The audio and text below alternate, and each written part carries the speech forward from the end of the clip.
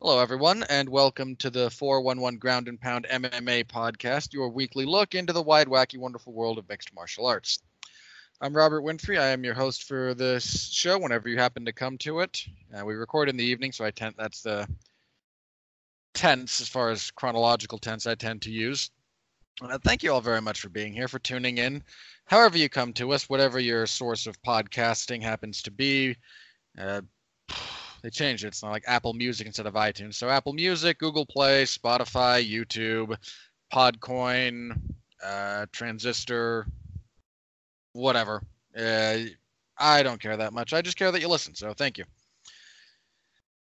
All right, on the docket this evening, whenever you happen to find this, a review of last night's UFC on ESPN 5. That was an event. Some interesting highs and lows, I think, as far as that event goes, because there was some of all of that. And let's see, then there'll be a preview of next week. UFC is making its debut in Uruguay. They will be in Montevideo in particular. I need to look up the altitude for that city because it could be close to sea level. It could also be pretty high, depending on. South America has some interesting topography as far as that goes. The card itself, Lily, great top two fights though. Well, one guaranteed barn burner, one that is interesting in a lot of respects. So we'll go over that. Get to news of the week. Not a tremendous amount of news, but a few things did break. And we'll be talking about those in some more specifics. So hopefully you'll. And that's what we've kind of got on the docket here this afternoon. And let's jump right into it. I don't need to ramble on too long. Back with me again this week, my regular partner in crime, 411 Mania's jack of all trades, because he's in all the zones, folks. Jeff Harris is with us. Jeff, how you doing? Well, I know not to play on the train tracks. Okay, can I just say, I may be a terrible person, and I'm fine, I'll own that. And I'm not saying anyone should have reacted the way I did, and anyone who was up in arms over it, fine. I'm not going to harp on anyone for how they reacted to what Colby said, but I laughed. I mean, I might be a terrible person, but look, some people could argue that Matt Hughes is a terrible person. In some respects, he is, based on some of his own admission in his book. Yeah, it's pretty. Look, I respect Matt Hughes as one of the greatest fighters of all time, but I mean, the ability to separate athletic excellence. Really terrible things he wrote about what he's done in his book. And this goes beyond like things he said to Tim Sylvia when he trained with Pat Miletich. Yeah, there's a lot of stuff there. And again, I'm not, and let me be clear, that doesn't mean I was not happy when, Matt Hughes got hit by that train or anything. I don't wish a tremendous amount of harm to him. I hear about that. And I hear about, what's been going on in his personal life. I think it's probably head trauma. I would imagine it plays a significant component, especially, nowadays. He's taken a lot of abuse to the head. Right. But yeah, again, when Colby dropped that line, I'm not going to lie, I chuckled. I have a dark sense of humor, and again, I might be kind of a terrible person, so. The darker, the better. But yes. And look, I mean, look at Robbie Lawler's total non-reaction to that. Well, apparently he couldn't even really hear it, which is kind of a common thing for you being in the cage at that point in time. So what if he knows what he said? Come on. Well, now he does. I mean, I also didn't really expect Robbie Lawler to pull a Paul Daly. I think very little moves Robbie Lawler beyond maybe his family. Because it looks like fighting barely even moves him either, Yeah, he's a pretty kind of even-keeled guy these days as far as that goes. So let's jump in. It says like if you called him a scumbag right to his face and spit on him in his face, he's like, well, I don't know what my opinion on that is. I think you got... Okay, hang on. If you actually spit on him, he'd probably take your head off. But if you just insulted him, he probably wouldn't care. It's up to you guys to talk about what your opinion on that is. I don't really have an opinion on that, as probably what he would say. I mean, that is what he said when people asked him. On some level, I kind of respect him not trying to get into the whole trash talking headspace, which he, tends to avoid. Yeah, and you know what? If that's what works for him, then fair, go for it. At the same time, I kind of get annoyed when he's like, when I'm like half annoyed, half in respect of it, as awkward and contradictory as that sounds. I don't find it that contradictory. But yeah, I agree I can see why you arrived at that point. Anyway. I guess sometimes it frustrates me, and other times I'm like, all right, good on him. He's not like getting wrapped up in all the stupid fighter BS that fighters tend to put forth to kind of make it a spectacle. Yeah. At the same time, for all of the drawbacks on Colby Covington, I respect what he's doing because he gets it, because he gets that trolling gets attention. Yeah, there's a point how many title fights do you think Chael Sonnen was in that he probably didn't deserve? 3. And look, well, hang on. Sorry, 2. He legitimately won. I'm not saying Colby is not legit, because he is. But it helps. You cannot deny that it helps. And you cannot deny that the media marks out for it. Ariel Helwani, and I'm not trashing Ariel.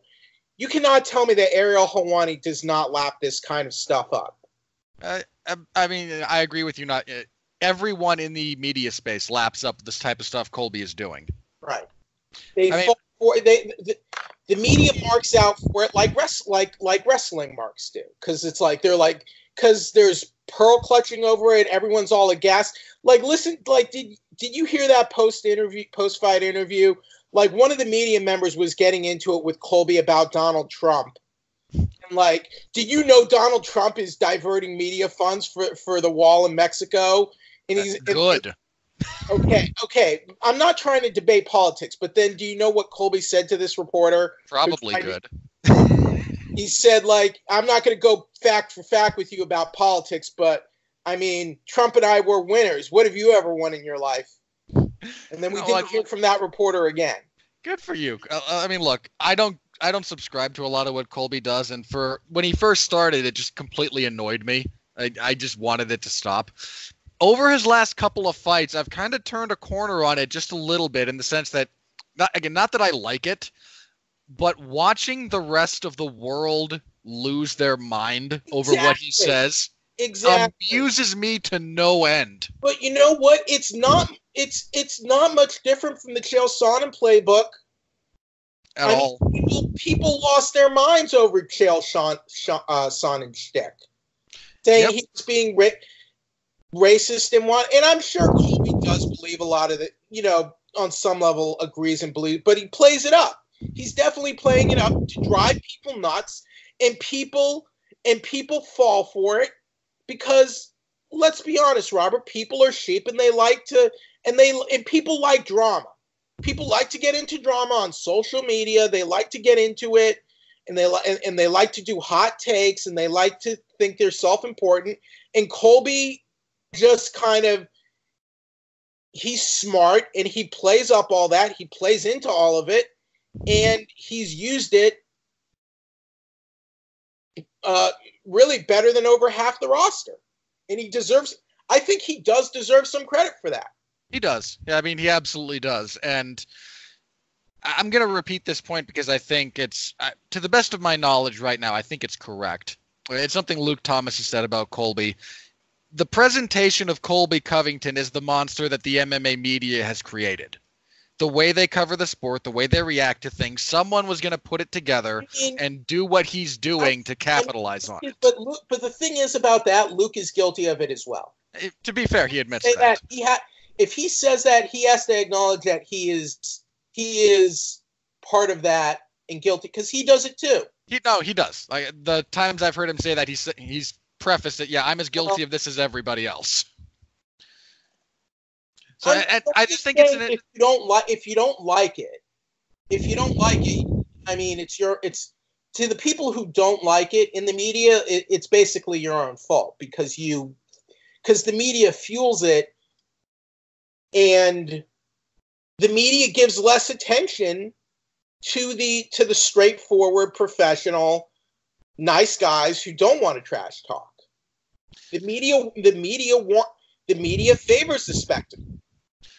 I'm not saying that's right. I'm just saying that's what they do, and I'm saying Colby's smart for navigating it, and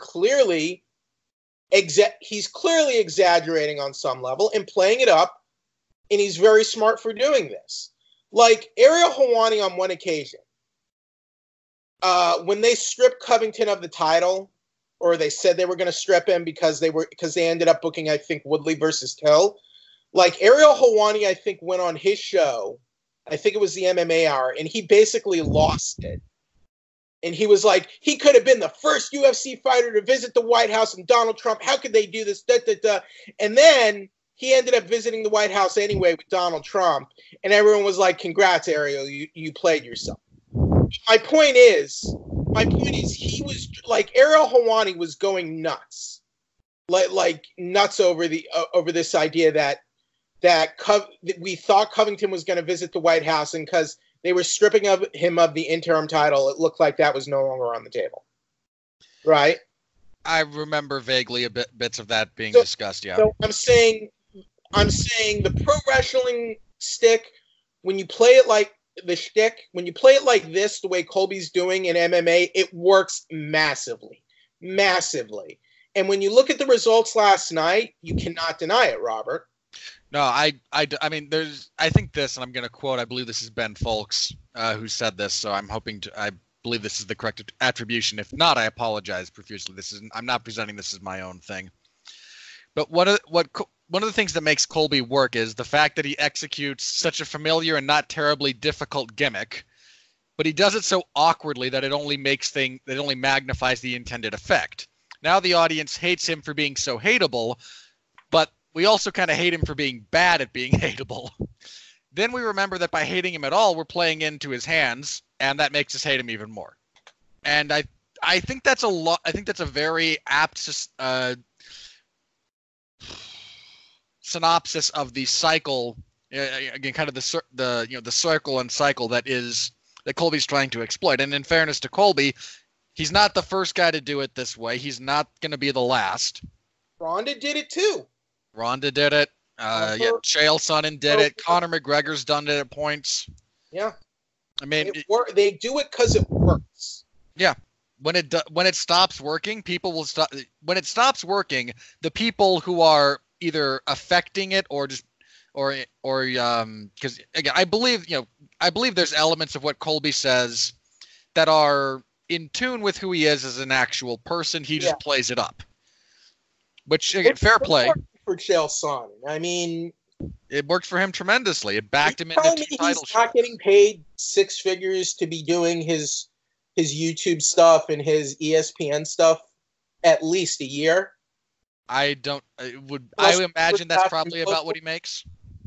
He's got to be making 6 figures, possibly clearing low 7 a year easy at this point. You would think, right? It wouldn't shock me at all. In considering, and let's look at Chael Sonnen's record. His actual MMA record. It was fairly mediocre numerically. His final MMA record was 31-37-1. Really? He had a losing record at the end. Lost every UFC title fight of his career. Wasn't really. I mean, yeah, he did beat some good fighters. Again, the crazy thing about Sonnen is he has competed against some of the genuinely elite guys of his era, and he's beaten a fair number of them. Now you could argue. Now let's look at Colby. You could argue Colby is even better as a welterweight than Sonnen was at the peak of his career. So for Colby to be as good as he is and to be doing it, he has potential to get even farther than Sonnen does. Don't you agree? Yeah. If we're talking about his in-cage ability, Colby's a better fighter than Chael. As much as you consider the interim title, I mean, whatever. Hey, he's got one more title win than Chael does. Exactly.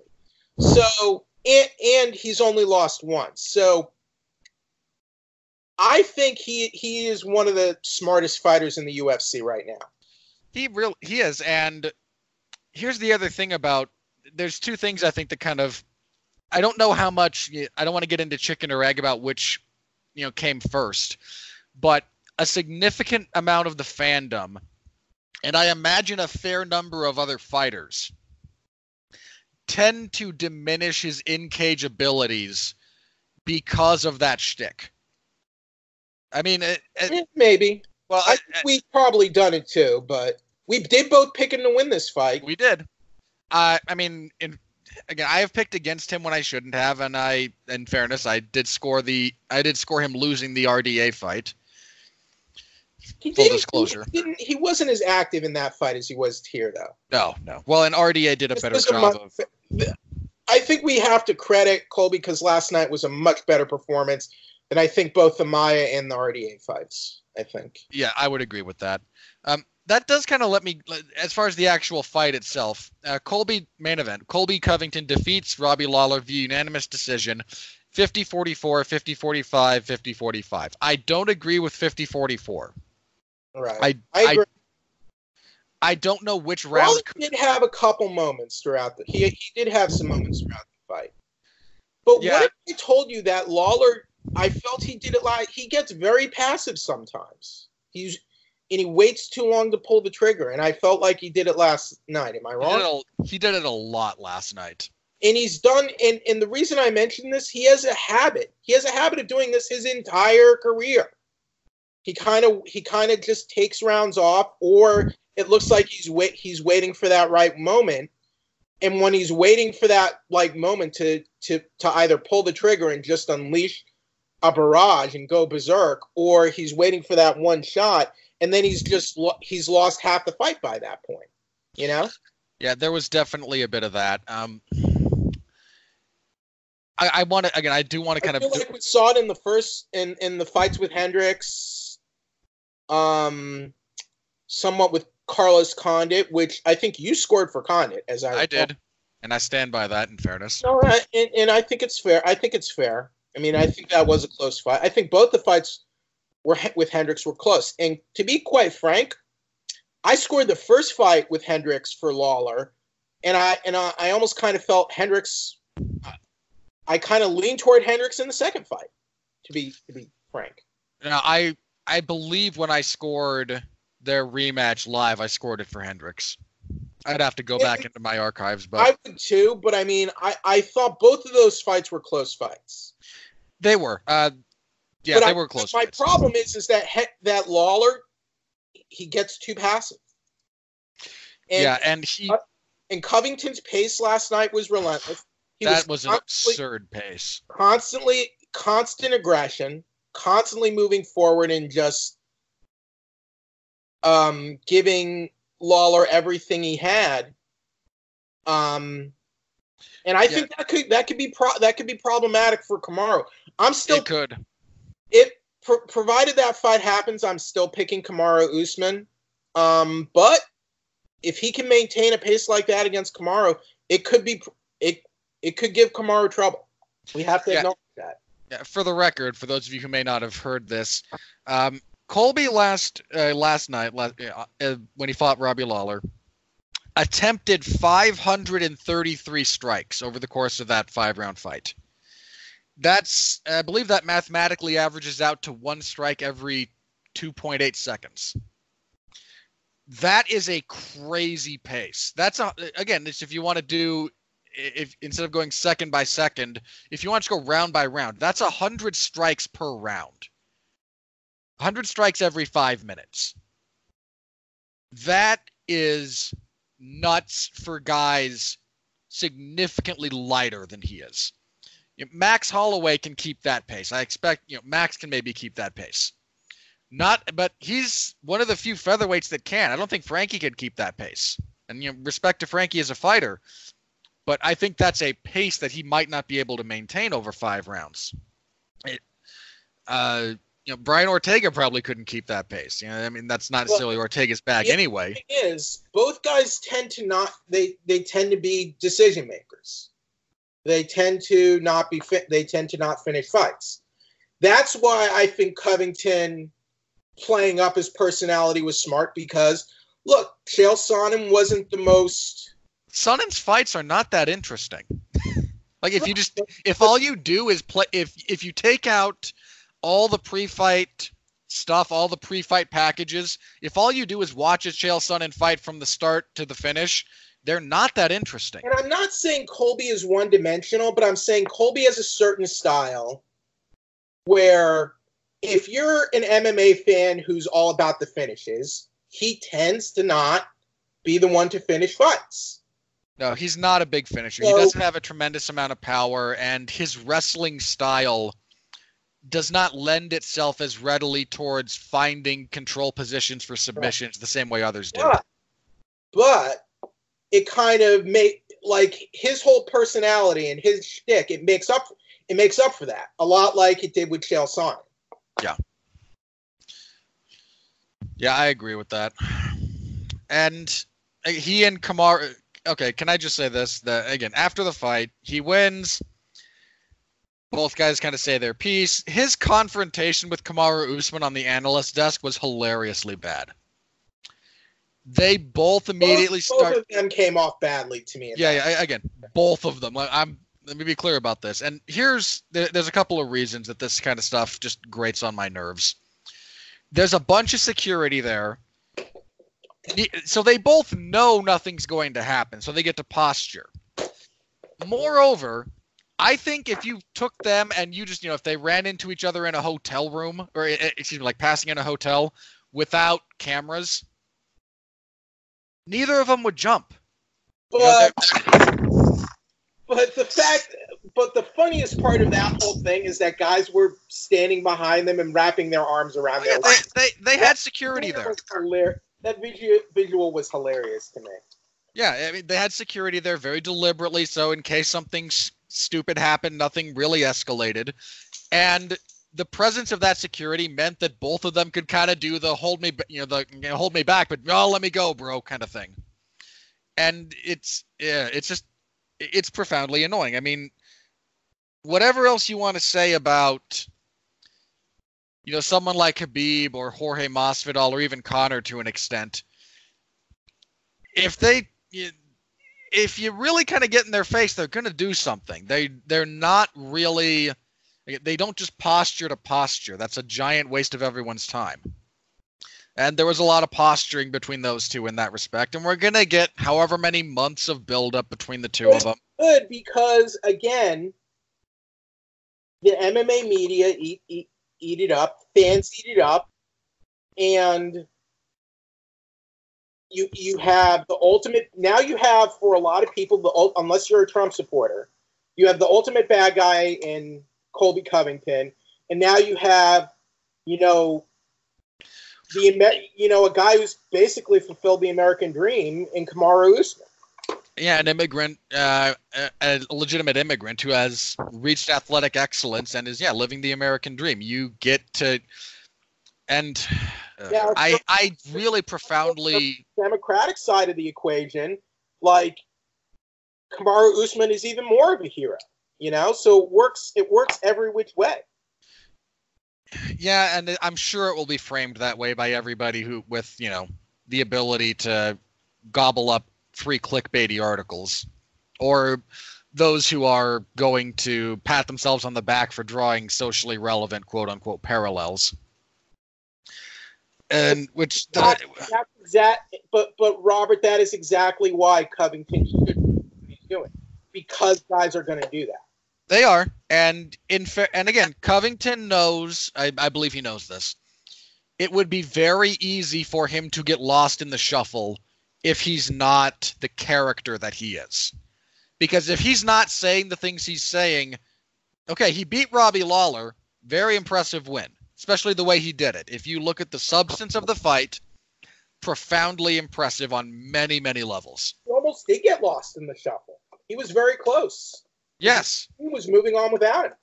Yeah, and I mean, again, if he's not the character bordering on caricature that he is, everyone right now is talking about Jorge Masvidal, and with good reason, mind you. Jorge's done some pretty impressive things over his last couple of fights. But so Colby is very aware of, his position and how best to kind of maximize it so he doesn't get lost in the shuffle. And you know what? Again, fair play. The UFC is not a pure meritocracy. It never has been throughout the totality of its existence. And this is the game. And Colby's figured out a way to play it that has worked historically and is working for him right now.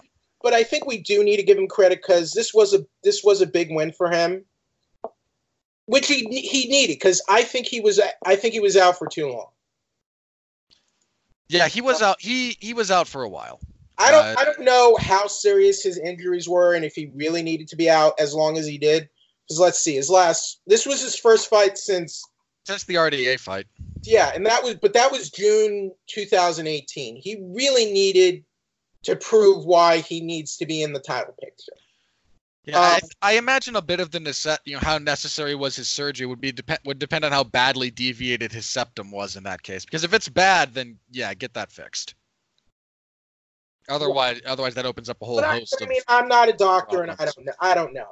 And like, to me, a deviated septum doesn't sound like a torn ACL or whatever, or a torn labrum, or internal whatever. I don't know, but he needed to get back in there and to show why he should be in the title picture.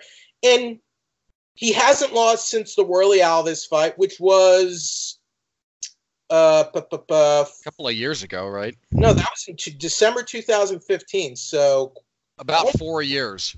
Almost 4 years. So 3.5 at this point, if nothing else. So, like, he has a great record, all things considered. He has a strong UFC record.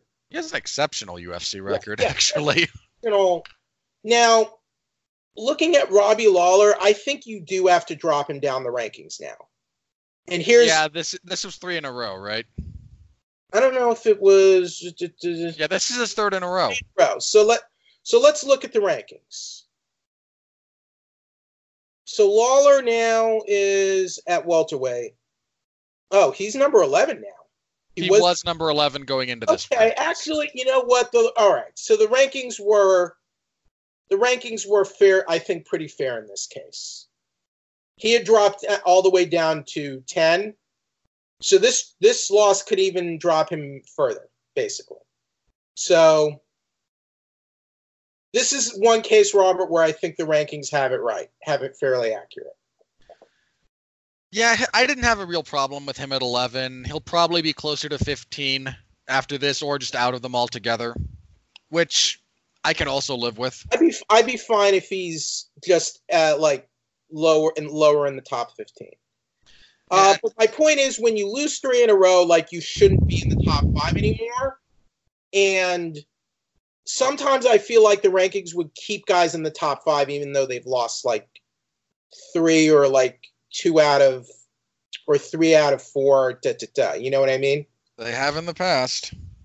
Sometimes I feel like the rankings people are too afraid to take guys out of the top 15, and I think that's a problem. And I also imagine the majority of them are just not very good at their jobs when it comes to, like, if you look at the people contributing to that. I don't want to go that far because it's averages. But so again, you have a few people from, an FM radio station in Tulsa who are just screwing everything up. I mean, it could be, but we've seen a lot or the Brazilians. Good grief! You remember when they first debuted these rankings? If you looked up, because they would show the individual. Mm-hmm. If you wanted to, you could look up what the rankings they aggregated from. The Brazilian rankings were just so wildly nationalistic that it wasn't even funny. Yeah, now I don't think you can look it up by outlet. In the old site format, you used to be you used to be able to look up the rankings based on the outlet and who was ranking them, right? Yeah, when they would present, say the welterweight rankings, and then they had another thing you could click on that would show you. You still can. Oh, you still can. Nice. They still have a rankings panel. Oh, good for that. I might have to start looking at that more thoroughly to dissect some of the morons who submit to Let's it. see. So, but the panel looks very small, though. It is. They've shrunk it. It has not expanded at any point in its existence. It has only contracted. All right. So there is that. So there's that. So maybe I don't know how. I'd have to take a closer look to see how much it's improved, if at all. But these are some certain steps, at least. Now, if I were to ask you, what would you rather see, Usman versus Masvidal or Usman versus Covington? What do you think should happen? Oh man, that's rough. That's a genuinely tough thing because there's a valid case to be made for either guy. Which one I would personally rather see? I'd rather see Jorge Masvidal. Just from a fight standpoint, from an action standpoint, I'd probably rather see Usman versus Masvidal to see if Masvidal can give Usman any problems with his power. But I would still favor Usman there. And I would still favor Usman over Covington. Yeah, they're different. They're different type of matchups. From an entertainment standpoint, I would prefer the Masvidal matchup for sure.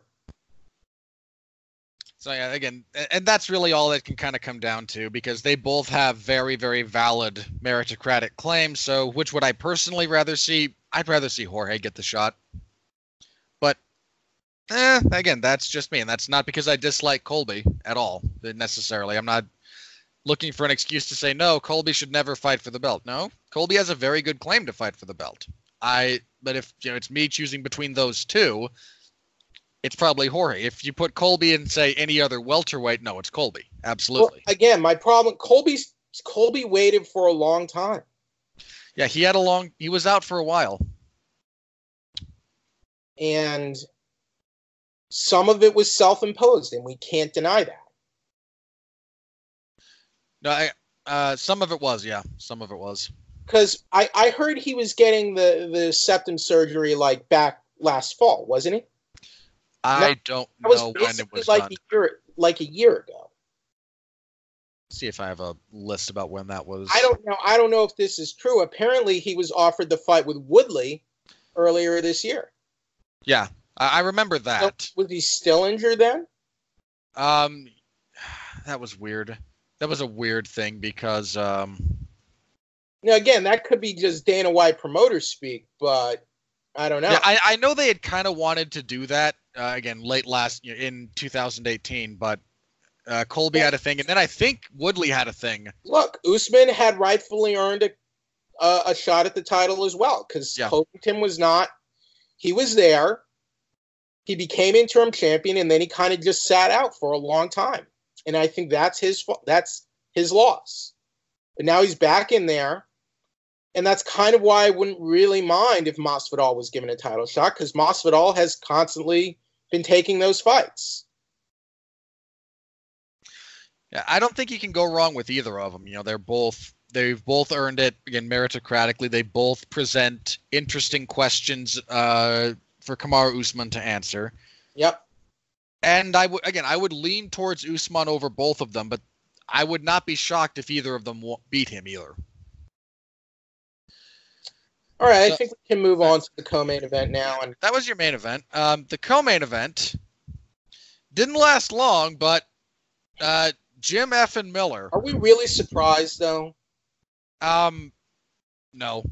You know, as this fight got closer and closer, the more I kind of thought, you know what? Miller's got a really good guillotine. Hasn't Guida been guillotined in the first round like quite a bit? You need a really good one to really catch him, but because I think Oliveira did it. Because Oliveira did it, yeah. Last year. I mean, as soon as they announced that fight, I said Guida's going to shoot a double, Oliveira's going to guillotine him, we're going to be done. Thiago Tavares did it. Yeah, down at featherweight, Thiago Tavares did it. So in the last several years, he gets guillotine choked in the first. That's like the go-to thing. Miller, Oliveira, Thiago Tavares.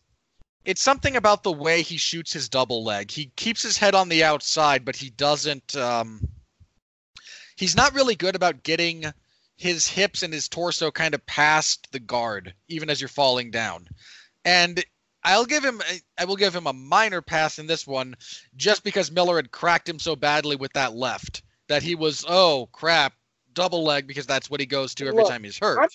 I'm a big Jim Miller fan, Robert, but I mean, look, this was a gimme win to get, let him look good at home, basically. It was a very winnable fight for him, yes. If this is a higher level fight, I don't know if he can beat anyone in the top 15 at this point. Oh, the top 15 at lightweight?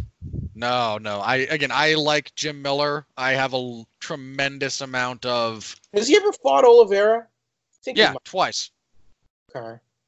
Several years ago, he knee-barred Charles Oliveira. Then in their rematch, Oliveira choked him out. All right. No, I don't think he can hang with the top 15 at lightweight. I mean, number 14 is Dan Hooker, who knocked him out badly. Right. Gillespie, I don't think he beats Gillespie. Again, there's no one in the top 15 I think he beats. I like Jim Miller. He has been part of some of my favorite fights. He's had some of my favorite moments. I mean, his first fight with... And you know what? He looked good. I don't know what it is. He grew his hair out a little bit, but he looked totally different. It was weird. I almost didn't recognize him last night. A change of hairstyle will do that on occasion, yeah. And he was talking about that at the post-fight show. He's doing kind of what Dustin Poirier did. And I'm like, man, you grow your hair out just a little bit, but I don't know.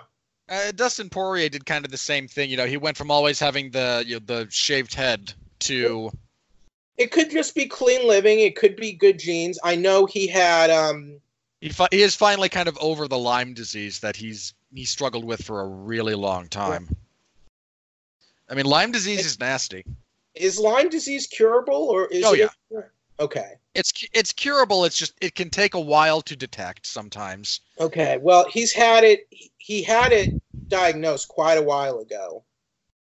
So he's fought through that, and Lyme disease or not, I just don't see him being like a relevant contender again. No, at this point in his career, fights like this, but if he wants, we'll see. No, at this point in time, no, he's not a top guy in terms of pure competitiveness. It's he's just too long in the tooth. He's 35 years old at lightweight. I mean that said, again, Miller's name is plastered across the record books. He's got the most appearances in UFC history. He's got the most wins. I'm sure at some point, based on his stats and history, you can find some sort of obligatory Hall of Fame category for him. Well, he's now joined the 20 UFC win club, which is a very exclusive club. The only guys... I think it's Cerrone has 23, Damian Maia has 21, GSP and Bisping both have 20. And I think he's the other guy with rounds. Because he's been fighting there for almost 11 years. So that's, to stick around in the UFC 11 years is still a pretty strong feat. Yeah. So he's joined an elite club there. He has he's now tied for most finishes in lightweight history with Joe Lozon, I believe. He's, again, got most wins in the division history. The man's a workhorse and has had a type of longevity that is shocking in some respects. Seeing him win, it's always a feel-good moment kind of thing. So, again, do I see him, challenging the elite of the division? No, I don't. And you got to see Guida get choked out last night, which I'm sure put a smile on your face. Guida going to sleep is always a good thing. Right. I don't really think we need to really cover fight by fight. I think we can just run down the rest of this. Yeah, I don't think there's anything else that's... Wow, really? They gave Shevchenko and Pudilova fight of the night. That's bizarre. All right. Nasrat Haqparast defeated Joaquim Silva via knockout in the second round with punches. Hack press is pretty legit. I know everyone makes the mini Gastelum joke, and there's a reason for it. There's a pretty striking resemblance physically and stylistically, but dude needs to be paid attention to. Gerald Meerschaert beat Trevin Giles via technical submission in the third round with a guillotine. Really nice power guillotine from Meerschaert. I was very fond of the transition he hit to grab that. That was a really slick bit of grappling from him. Shame that Trevin Giles seems to have such continuous lapses of judgment in the cage, because he's got some tools. But deciding to just grapple more with Gerald Meerschaert when you're not as good a grappler as he is, maybe not the best decision. Scott Holtzman defeated Dong Hyun Ma via doctor stoppage between rounds 2 and 3. Good stoppage. Ma's left eye was completely shut. You just got to stop that. But it was a fun little bit of brawl while it lasted, as most of Ma's fights are. In your worst fight of the evening, and one of the worst fights of the year, Kennedy Nzechukwu defeated Darko Stasic via unanimous decision, 29-26, 29-26, 28-27. I don't agree with 29-26 because it means you gave Nzechukwu the third round, which I don't believe you can. I don't think he won the round. Stasic was deducted because, for those of you wondering what the odd scores are about, Stasic was deducted a point in the second round for his second time kicking Nzechukwu in the crotch, and then again in the third round for, again, another groin strike. I wasn't a big fan of the first point deduction, so the one from the second round, because I mean, he'd already kicked him low once, but the first time he got warned, it was mostly on him and not being properly in control of his weapon. The second time, it was much more just a lot of bad timing and a really unfortunate confluence of events. The one in the third, fine. You know, that the point deduction there was absolutely warranted. So it was a terrible fight. Nzechukwu shouldn't be in the UFC. He's not a UFC caliber fighter. He's had 2 fights. They've both sucked. Can we not do this anymore, please? Mickey Gall defeated Salim Touari via unanimous decision, 29-28 across the boards. I think there's an argument for scoring this one for Touari. It comes down to the third round. The other 2 rounds were pretty clear. And Gall, I think, just kind of arguably stole it at the end of that round. Not a great fight, but it involves Mickey Gall, so what do you expect? And Touari is now 0-3, I believe, in the UFC, and probably shouldn't be there. Antonina Shevchenko defeated Lucia Pudilova via technical submission, rear naked choke in the second round. You know, for what this was all right. Shevchenko has some pretty wicked knees in the clinch. Pudilova landed a couple of decent elbows, but Pudilova tried she was going for I think a high crotch lift, but Shevchenko had reached around her and had her hips offset in such a way that when the takedown was completed, Shevchenko wound up on her knees rather than on her hips or her butt, and was able to throw I believe her left leg over to get full back mount and lock up the choke. It was a nice transition, and if you watch Pudilova go for that takedown in the second, study it, because there's a few things she does very wrong that a lot of people kind of do as well. So learn a few things not to do. Good example of that. Matt Schnell defeated Jordan Espinoza via triangle choke at 1:23 of the first round. Schnell's guillotine choke threat into the triangle is a really slick submission setup. He hit, I believe, Louis Gaudino with it in his last fight. Smolka, not Gaudino. It's even more impressive on Smolka, considering what a good grappler Smolka is. It's a really slick thing. And, if you're going to keep flyweight around, he's a good guy to have. And so good win for him. Lauren Murphy defeated Mar Romero Barella via knee and elbows, TKO in the third round. Not a whole lot of interest up until the finish. Murphy just stuffs a bad double leg, breaks Barella's posture as she's getting up and knees her in the jaw. And that's basically all she wrote. Claudio Silva submitted Cole Williams via rear naked choke in the first round, 2 minutes 35 seconds. Claudio Silva sadly forgotten in the welterweight division just because of that long layoff he had when he dealt with a bevy of foot injuries, both to his right and left. But Silva's really good, and I know Williams took this on short notice and just wound up getting kind of steamrolled. And kicking everything off, Miranda Granger defeated Hannah Goldie via unanimous decision, 30-27 across the boards. This was just not a very interesting fight. I don't know what else to tell you. All right, Jeff, any burning desires from that last group of fights? Anything stick out in your mind? Nope. Alrighty, that was UFC on ESPN 5. Again, some highs, some lows, and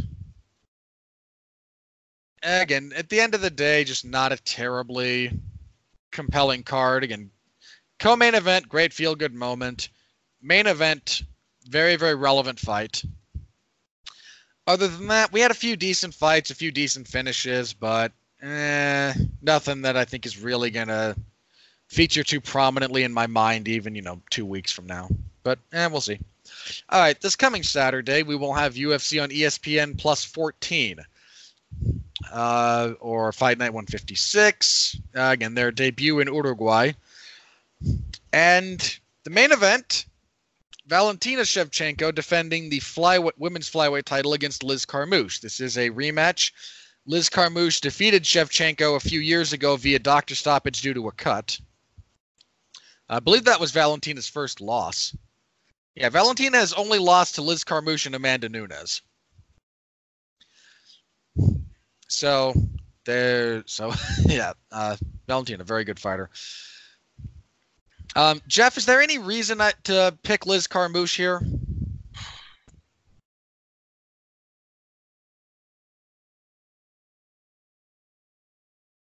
On paper, from a logic standpoint, I just can't in good conscience do it. I mean, she's a veteran. She's been in there with a lot of tough opponents, but I feel like she's lost every one of the biggest fights of her career. That's probably true, actually. I mean, even at flyweight, she's only 2-1. Yeah, and her wins are over Jennifer Maia and Lucia Pudilova, who are... Let's see what she did after the Rousey fight. She beat Jessica Andrade.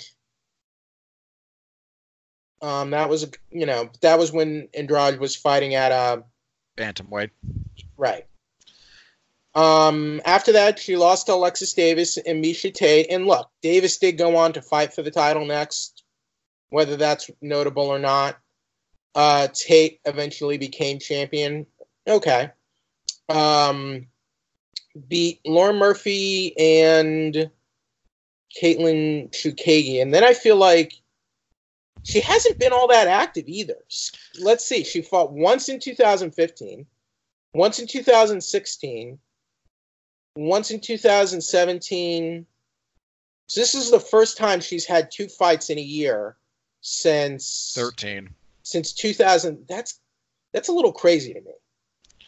That she's been so inactive. And has that been due to injuries or just UFC booking? I don't think if it's been injuries, it's not been, major high publicized injuries. I don't know if it's booking. I don't know if it's just minor injuries. Because it's entirely possible that she just, I don't see anything Carmouche has done or has ever done giving Shevchenko problems. If Carmouche is able to consistently out-wrestle Shevchenko, I think she has that's her avenue to victory. Shevchenko doesn't do badly against wrestlers and grapplers, though, I think. She does not, and Shevchenko can wrestle. I feel. But, I mean, that could be one area. Again, I think if Carmouche can get on top and pass guard, and she's a decent passer, that's her only kind of real shot at winning, because she's not a very heavy puncher on the feet. She's not really a cardio machine as far as that goes, who just will wear you down with pace. This is her first 5-round fight since the Rousey fight. Is Carmouche even that good of a wrestler? For women's MMA, yes. I guess in terms of her MMA, but I mean, her record's only 13-6. Yeah, I don't have much of a reason to pick against Valentina Shevchenko here. And 1, 2, 3. She has 6 UFC wins to 4 UFC losses. To me, that's not that impressive. It's not. And she's only getting this title shot by virtue of the fact she fought Ronda Rousey for the UFC title before, and she has 2 wins at flyweight. That's basically why she's getting this shot. And I think largely her availability for this card. Probably. Carmouche has a bit of she has a bit of a name. She's not a big name, but she has some name value and experience in and look, Carmouche is a good person. I mean, she's clearly reliable, and she can handle herself in these type of situations. So I don't necessarily mind this decision. So good. I mean, good for her. Just to say she fought for the UFC title in 2 different weight classes against such big names is, it's going to be pretty big for her legacy, even though she won't be champion. Yeah, I have a really hard time picking her here. It's just, I have a hard time picking a lot of people. She might give Shevchenko a couple problems. Look, she almost submitted Ronda. She got a good position against Ronda. I don't know that submission was all that close. And again, there's things Carmouche does well, but at this point, I struggle to see her finding this type of sustained success against Valentina that you need. Look what she did to Jessica Ai. She kicked her in the head after dominating her for the first round. That was... And I had three straight wins at flyweight. At least 2 of those were split decisions, and one of them I thought she lost, but yeah. Valentina is a scary woman. Did you see her response when Henry Cejudo said, there's another flyweight bit of gold I'd like to collect? Oh, what was it? She says, my flyweight belt is always defended by my Glock. Like, buddy, again, if they were to actually fight in the cage, Henry would probably win. She's carrying heat wherever she goes. Wherever she can legally, I think. She's a nearly competitive level shooter. Have you seen? She's put out some clips of her, doing shooting training. I can't just. I'm gonna stay silent here. Look, man, you don't want that. I would not want to go near her and try to take her title, and I would not want to upset her. Let me just say that much. Valentina's a very talented woman and an incredibly scary one under most circumstances. Yeah, she's a really good shooter. Again, she does competition stuff and is apparently quite skilled at it. So, yeah, when she says, "Please come near my title," and I've got a Glock for you, she means that. It always amuses me that when people talk about, MMA fighters... There are people that are packing Glocks, too. Well, it amuses me just when people talk about, different fighters and some of the tattoos that they have, right. Talking about, how tough they... Thiago Santos has that big sledgehammer tattooed on his chest, et cetera, et cetera. I don't know how many of you have just not noticed this, but Valentina literally has a tattoo of a Glock on her hip. That is not a woman to screw around with. So, yeah, I think she'll win this fight, but, she's fluent in Spanish. She lives, I believe, in Peru at the moment. I think that's where her primary residence is. So she's native enough to the area to potentially draw some interest that way. And you know what? It's a perfectly acceptable main event. And, the co-main event's pretty darn good, too. As far as this goes, we have Mike Perry and Vicente Luque. Luke, like a terribly underappreciated UFC fighter. He's only got 2 losses in the UFC, and his only loss since 2015 is to Leon Edwards, who's, top 5 guy right now. He's on a 5-fight winning streak, I think. Yeah, and he's finished all of those.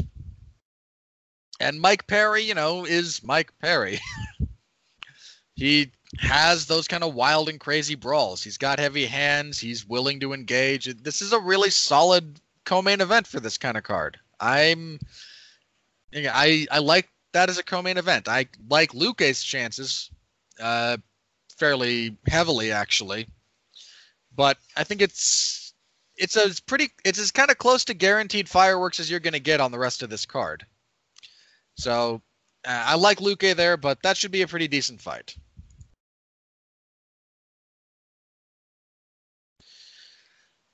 So how about Luque versus Perry? I'm picking Luque. Perry's I don't think he has a very high fight IQ, Robert. No, he's and I mean this. I mean, look, this is he is, the Florida man fighter. I think he's talented. I think he's good. He has clear skills, and he's dangerous at times, but I don't think he makes smart decisions in the cage a lot, and he does it a lot.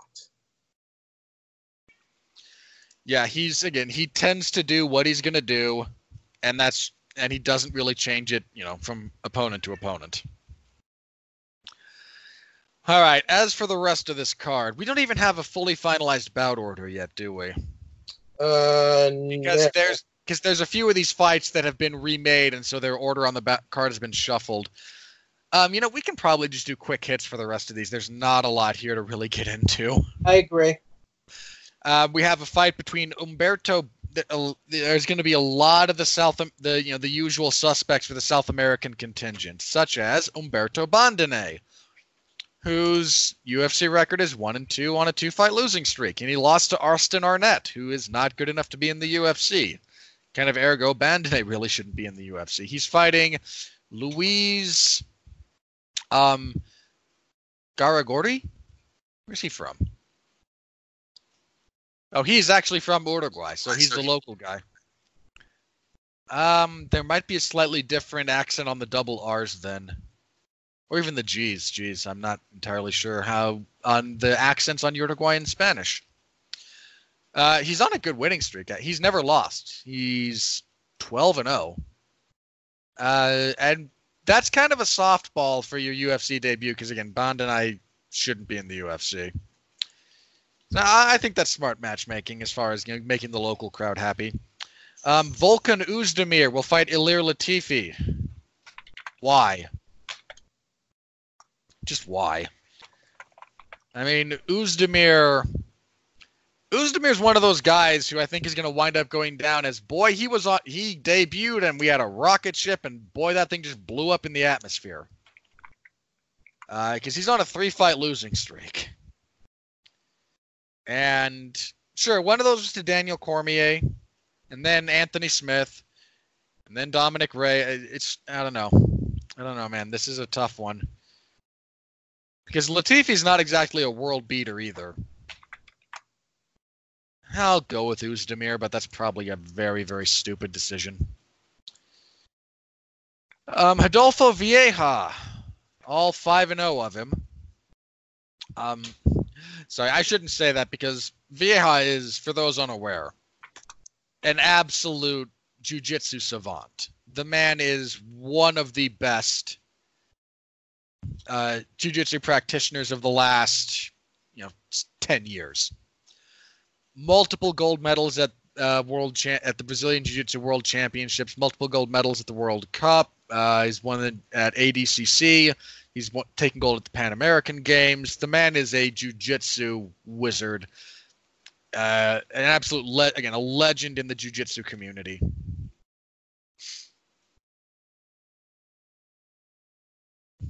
He's also just kind of unfortunately wound up in He's moved on from that again. Now he's fighting. This is his UFC debut. He's 5-0. I think he fought twice in Brazil. Then he fought ACB and ACA. Isn't ACA what ACB used to be? I don't know. I'm gonna have to look that up. Actually, I think they're different promotions. Anyway, he's fighting Oscar Pihota, and Pihota is coming off of a loss to Gerald Meerschaert, where he was submitted. And Vieja is a much better grappler than Gerald Meerschaert. I'm gonna go with Vieja there. Enrique Barzola will fight Bobby Moffett. Barzola had a little bit of momentum, and then he lost to Kevin Aguilar.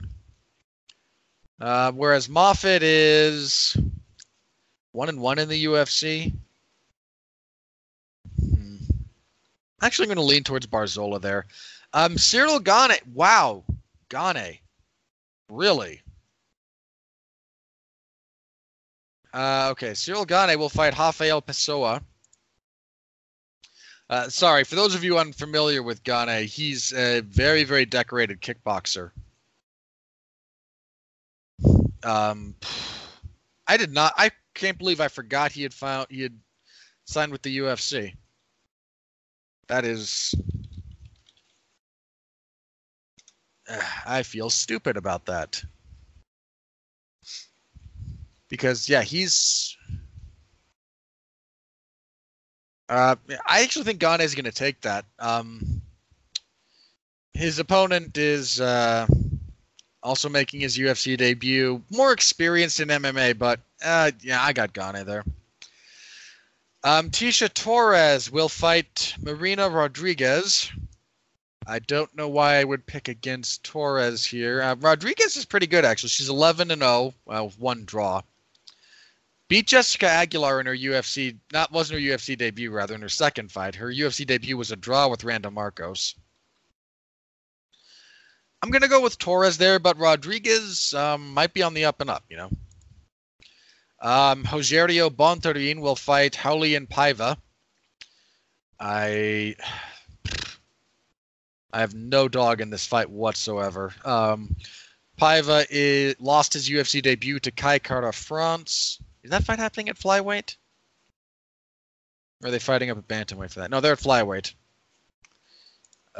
Whereas Bontorin, yeah, he beat Magomed Bibluatov in his UFC debut. That was a fairly compelling fight, as I recall. Probably go with Bontorin, but eh. Alex De Silva will fight Rodrigo Vargas. Oh, has that been confirmed, actually? Yeah, okay, that's one of the ones that has been. This card, man, I'm sorry, guys. It's again, the bout order's not finalized. We had a lot of fights half fall through, stuff get replaced. De Silva was defeated by Alexander Yakovlev in his UFC debut. Vargas, this is his UFC debut. Probably going to go with Vargas, but I don't know.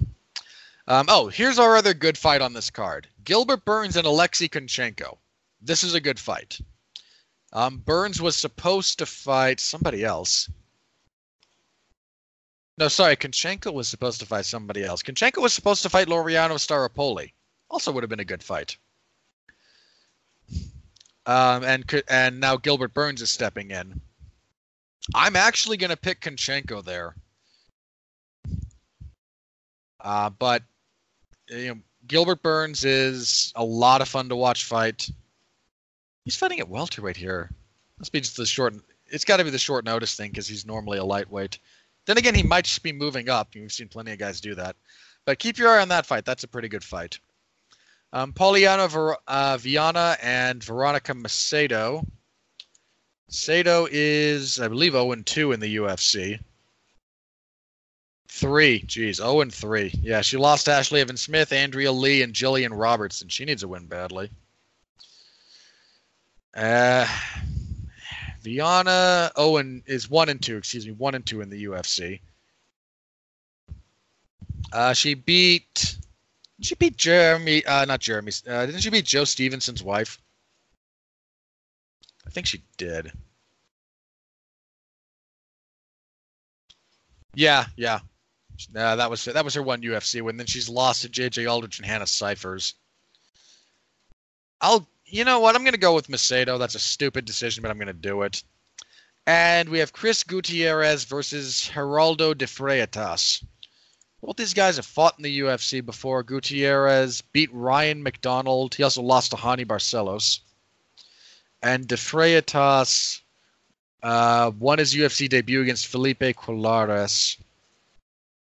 I actually think I recall that fight a little bit. I'm going to go with de Freitas there, but they're both somewhat unknown commodities as far as that goes. Is that at welterweight or at featherweight?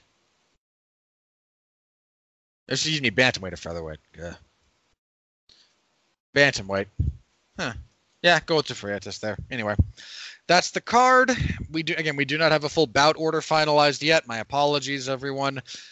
Jeff, is there anything kind of that looks good to you there that's kind of flying under the radar, maybe? Nope. Not a one, huh? All right. Not really. Hey, look, if it's not a good card on paper, it's not a good card on paper. I've said it before in the past. I'll say it in the future. That's perfectly fine. I mean, I want to see the main event because I love Shevchenko, and Luque versus Perry is a decent enough fight, but yeah, if that main event falls through, yeesh. I don't think it will, but I don't expect it to, but just noting, yeesh. I mean, hey, they're going to Uruguay. You know what? Good for the people of Uruguay. They're getting a UFC title fight, so good for them. It's more than a bunch of states have in the United States. I mean, we can't even get a fight done in Hawaii, which like that's on Hawaii at this point. Right. But I mean, like, you would think it would be, you think it wouldn't be so hard to get a fight done in Hawaii, Again, Hawaii would roll out the red carpet because they have a dominant Hawaiian champion. It would be great for like the economy and whatnot, but whatever. I agree it would be, but it's weird. It is prohibitively expensive to run sporting events in the state of Hawaii. It just is. I mean, they should then figure it out. That would be nice. But I don't live in Hawaii. I can't vote in Hawaii. I have no say over who gets to make policy in the state of Hawaii. So, Sad. Come on, Hawaii, get it together. You're entirely too blue. Sorry. Political jokes aside. Again. Oh, Robert. What? Hawaii's been a blue state for like the entirety of my life. Come on. I think the last time they voted, actually, they might not even have been a state at that point in time, because I think the last time, no, they were. I think the last time they voted Republican was Nixon's reelection. I'd have to double check that, but off the top of my head. Anyway, so that will be UFC. That will be action this coming Saturday. I will have coverage in the MMA Zone of 411 Mania, so stop by, say hello, help me. It's going to be rough. All right. As far as news goes, let's start with Cyborg. Now, is there any chance what's happening here with Cyborg and Dana White is just really tough negotiations? I doubt it. Well, Dana White did an interview that's on the UFC YouTube channel. He says we're out of the Cyborg business. So make of that what you will. I mean, I'd argue they never actually committed to the Cyborg business in the first place, but this was just a failed relationship to begin with. And look, I'm sure there's plenty of blame to go around. I'm not casting anyone as the victim or anyone as the villain, but the UFC and Chris Cyborg could never really. I was surprised they ultimately got Cyborg in there and then booked her in a title fight when they said they weren't going to book a featherweight title, and then just gave her the featherweight title. And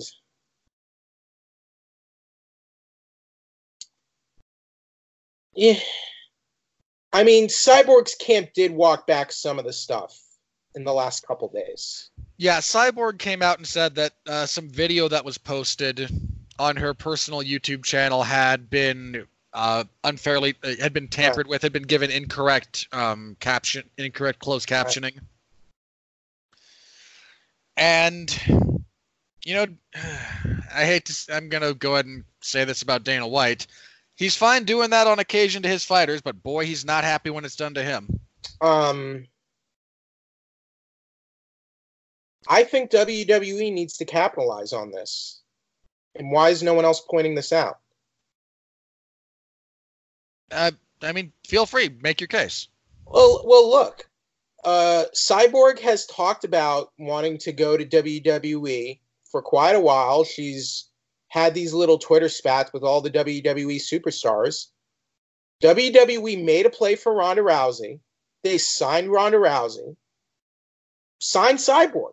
You don't have to make her a regular performer. And I'm sure you can teach her to do like a couple matches that don't have to be a big deal. And she doesn't need to work 15, 20-minute matches either. And if you could somehow put together a Ronda Rousey versus Cyborg match at WrestleMania, you're going to tell me that like people wouldn't flock like that like never before. You would get like the whole MMA media into that. People would go nuts for it. And you're telling me that wouldn't happen? I'm with you. I'm fairly sure that would be what happened. I think because if the UFC did this, like they could be like a fight that's 10 years in the making, a fight that we never thought we would see, and it's happening at WrestleMania. Because look, Ronda's out of the picture right now, but she's not necessarily out for good. And I'm sure given the right amount of time, the right amount of money, they could put this match together and at WrestleMania. Because Cyborg has been talking about this for a long time. Because look, Cyborg isn't a young woman anymore, and I mean she's not old, but this could be a way for her to make money without the risk of her getting knocked out or getting a limb torn off. You know what I mean? Mm-hmm. And I am also sure for the right amount of money, Cyborg and Ronda can work together. I have no doubt of that. No doubt. I suppose the only real question becomes whether or not the amount of money necessary to make them play nice makes how much of that will, whether or not it's viable, makes things financially viable. It's very viable. It's very viable. I don't know. I don't know how much either of them would take. The media attention this would get would be insane. I mean, sure in some respects, but on the other hand, how much extra are you going to garner from it, kind of thing? I mean, that's for the number crunchers and bean counters to put it out. Which is also where we get so at what point is it no longer all that financially viable? They made the women's match the main event for WrestleMania, so obviously there had to be some strong belief that would have been financially viable as a main event, correct? WrestleMania. At this point, you could have just about anything main event WrestleMania, and it's still going to be fine. All right, so then I think put this match on WrestleMania, and I think it would be even bigger than the first women's main event ever. I don't think it would be bigger. I don't think Ronda or Cyborg could capture the fan base the way Becky did. Because that could have been one of the biggest women's MMA fights in history. Yeah. Put it together, make it happen in WWE, the fight we never thought we'd see. It's happening at WrestleMania. And even though it's a wrestling match, it would still get a ton of interest. No, if they can make it happen, I think it's a good plan. And if they can train Cyborg, if Cyborg is a natural at it, maybe she isn't. I mean, look, they got her. You don't have to book her every week. You can book her once every 6 months. You know, what is wrong with that? That's Brock Lesnar's gig. I mean, why not? If you have the chance to do that, you know, why? I mean, look, I think Chris Jericho's deal in New Japan is brilliant because you see him every few months. He comes in, he challenges the champion or the Intercontinental Champion. He has a little mini feud, and then we don't see him again. I think that's great. Do something like that with Cyborg. in WWE, train her a bit, see if she can handle the training, see if she can work a match, and if she's able to do more, let her do more. Go from there. It's not rocket science.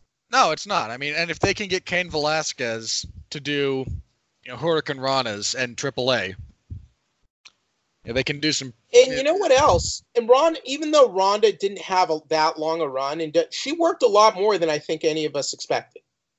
She basically had a full-time schedule the time she was there.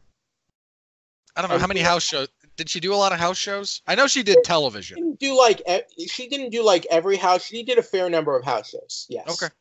I genuinely don't know. Won the title. Like she did a fairly reasonable amount of like people were even saying she wasn't a full. Yeah, she was basically a full-time worker. The time she was there, I would consider that for wrestling.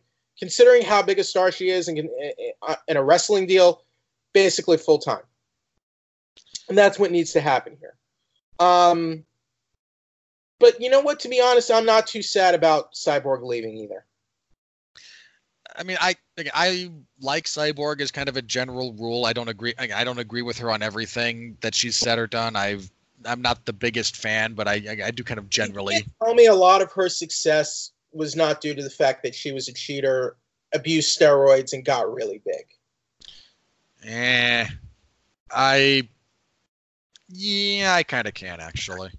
I'm not going to pretend she didn't. I'm not going to pretend she didn't benefit in some way from that because performance-enhancing drugs exist to enhance performance. Yeah, and she was able to bully a lot of women that were smaller than her. Yep. And. Hey, and Royce Gracie made a reputation out of fighting people who had never heard the word jiu-jitsu. Like, you do what you can with what you got. Gracie used steroids, too. He did. In fact, I think all of them did. So, I hope she was well compensated. I have no ill will against her. I will say it's kind of a shame we're not going to get the rematch with her and Nunes. Even if it went exactly the same way, and it might have. I mean, how important is that rematch even? I mean, in what sense? I mean, the only reason we would be getting that rematch is because, well, one, Nunes got a surprising upset, but because it's Cyborg. You know? It wasn't like that was a close fight or a controversial decision. No, and it wasn't like Cyborg earned a rematch against her. The only reason we got Nunes and Rousey was because it was Ronda. Like, sure, that's true, but it also didn't stop it from happening. I mean, Cyborg barely even had competition in her weight class. 145, and here's another thing, Robert. 145 was a division that had to be created to accommodate Cyborg and Gina Carano. Yeah. They couldn't make bantamweight or a lower weight class. Also true. In the field at 145, yes, there are women at women's featherweight, but it's very thin. It is. Aren't that many. And yeah, Felicia Spencer did better than we expected, but she still lost that fight. I mean, I genuinely think about the third best featherweight on the women's side in the world is not in the UFC. And who is that? Julia Budd. She's Bellator's featherweight champion. Okay. Do you think Julia Budd would even do that well in the UFC if they picked her up? I mean, again, we're talking about women's featherweight, so yeah. I think her biggest win is probably Marloes Coenen.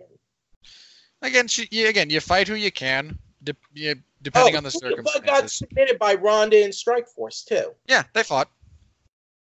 Well, remember, Ronda started at featherweight. Right. It wasn't until later. It wasn't until the Tate fight, I think, that she actually cut down. I mean, I'm not saying Cyborg was a bad fighter, but I'm saying Cyborg was able to exploit the thinness of her division and the lack of strong contenders, and that she was a cheater. I'll agree to the first. You get upset at me for bringing up the cheating. It's documented on record. Okay, if you're going to say that, then you have to discount every fight that took place pre-USADA, because everyone. I mean, no, I don't. And half of them post-USADA. Because she failed pre-USADA, Robert. I know. Look, here's my point. And she had issues post-USADA. She had one issue that was documented to be something different. Look, I'm not saying the woman never took anything. That's not my point. Okay. My point is, if you're going to talk about her as contemporarily with everyone else, you really want to try and tell me that Miesha Tate never juiced? You want to try and tell me that Ronda never took anything?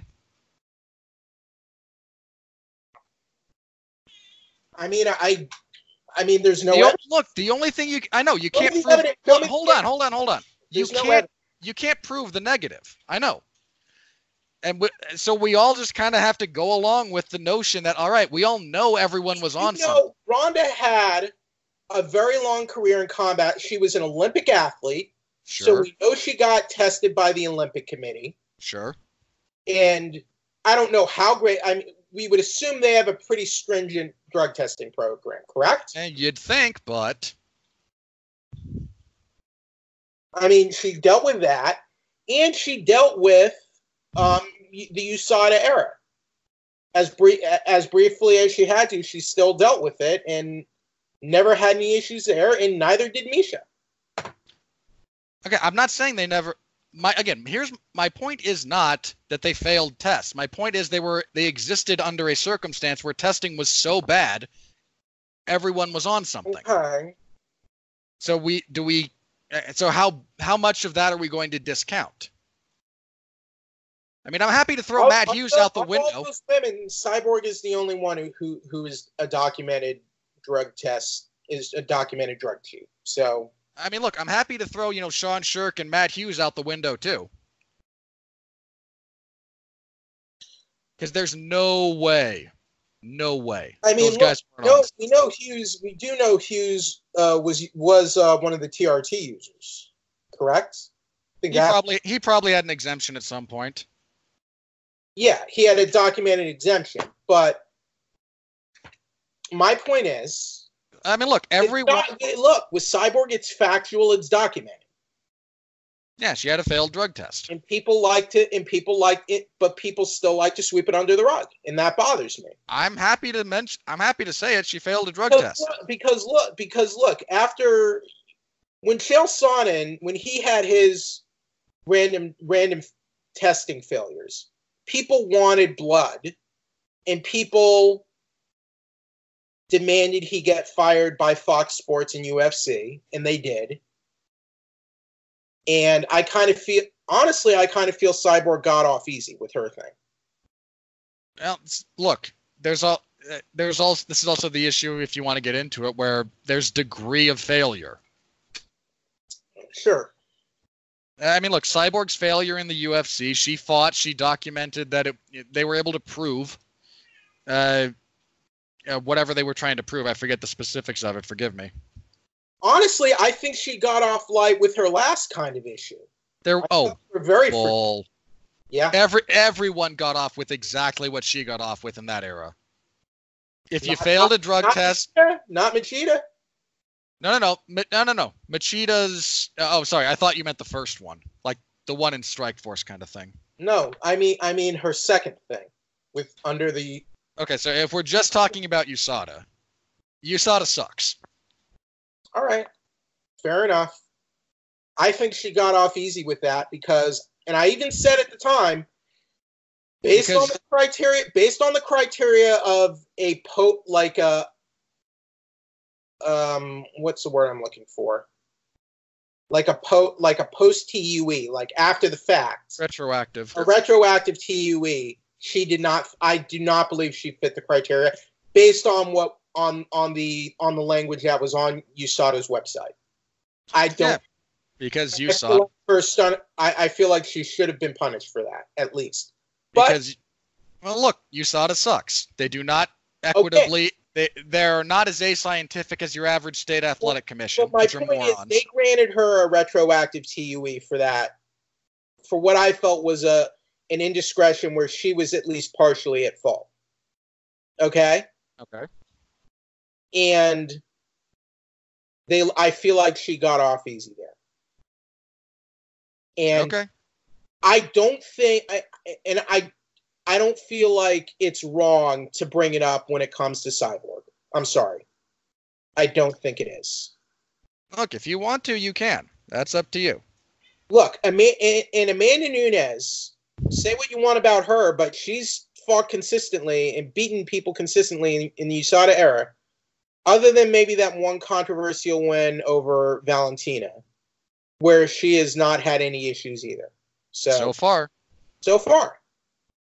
So, I mean, look, I've said this before. Look, I cannot deny that there are probably techniques that USADA isn't even aware of. So there could be active cheaters right now. No. There are. I would bet my life. You could put a loaded gun to my head. But look, this is just based on facts and what we actually know. And based on the facts and what we actually know, Cyborg is a documented cheater.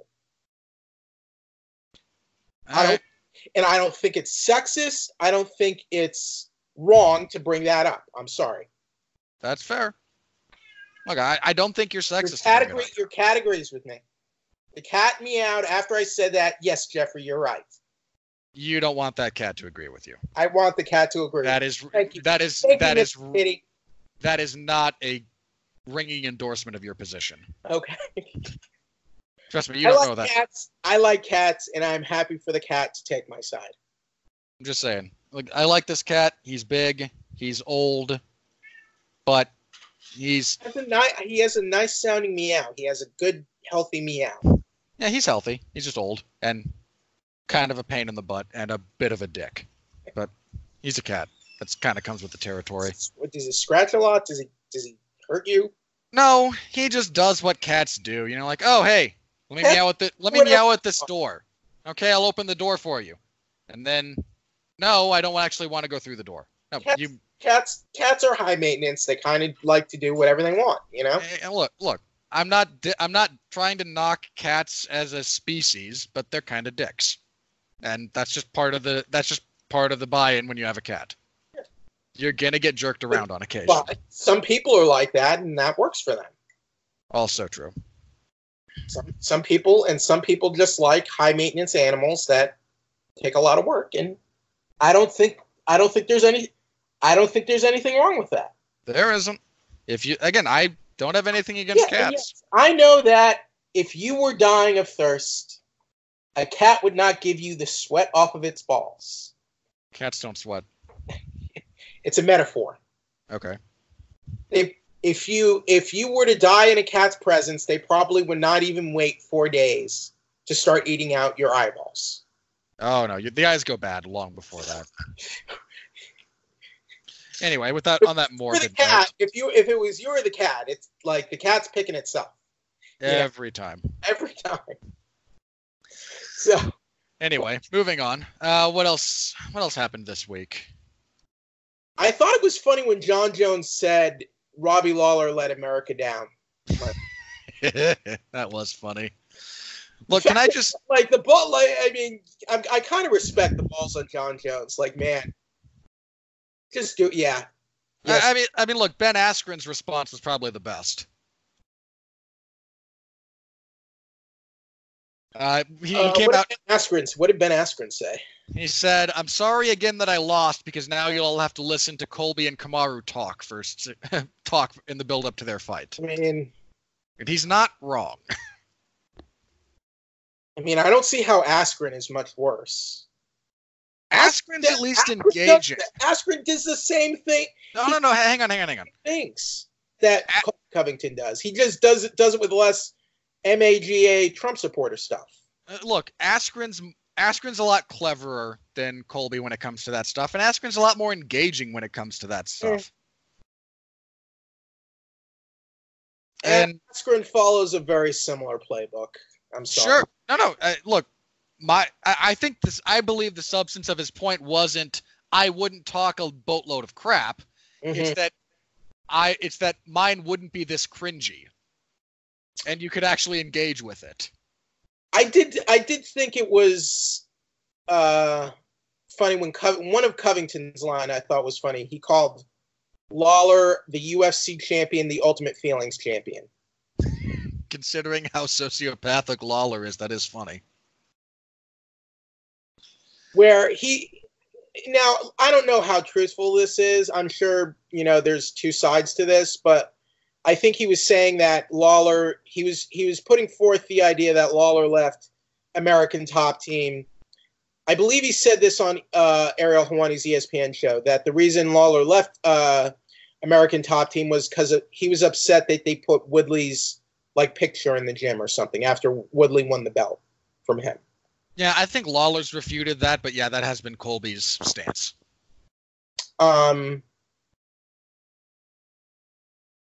Because as far as I know, Woodley wasn't even that heavily training at American Top Team when he fought Lawler. I was always hearing about Woodley training with Duke Rufus and Rufus Sport. I can't remember when that shift took place. I recall it happened before he fought for the title. I can't remember off the top of my head when he made that move. I'd have to look back at the timeline, but he did start training a lot with Duke Rufus. And it's that's where I believe that's where he trains out of now. Because he wasn't training at the same gym as Lawler when they fought, No.